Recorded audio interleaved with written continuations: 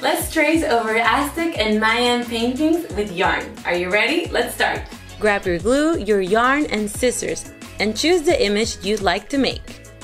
Cut some yarn in different colors so you can trace the outlines of the printed image. Put some glue and place the yarn on it. Keep doing this until you feel the whole picture. And there we have it! We're ready to show off our yarn art! I hope you had fun. I know I found it very relaxing. I'll see you next time. Bye! Dos Manos Craft Kits.